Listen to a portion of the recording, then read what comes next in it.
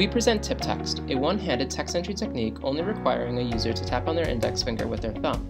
TipText enables easy text entry by tapping on the index finger at different locations.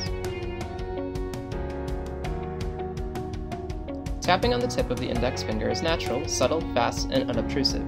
TipText supports eyes-free input by utilizing users' natural spatial awareness of key locations on the index finger. To design a usable keyboard layout for TipText, we consider two approaches. Our first approach directly adopts a 26-key QWERTY layout.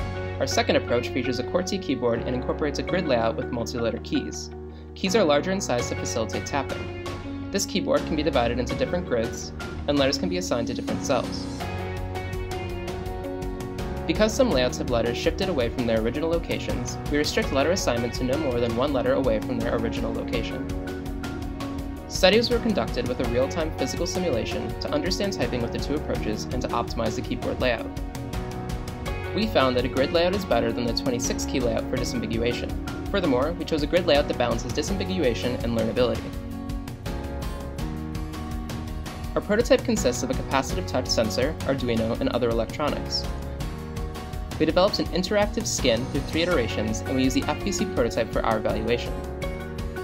To create a word, a user types the appropriate key with an associated letter. The user then enters the selection mode by swiping the thumb right. The word is committed automatically if the user starts to type the next word. We ran a performance evaluation to learn how well our technique works. Participants typed 40 different phrases using TipText. We found a significant increase in text entry speed over blocks. For more information on our study, our technique, and our prototype, please see our paper.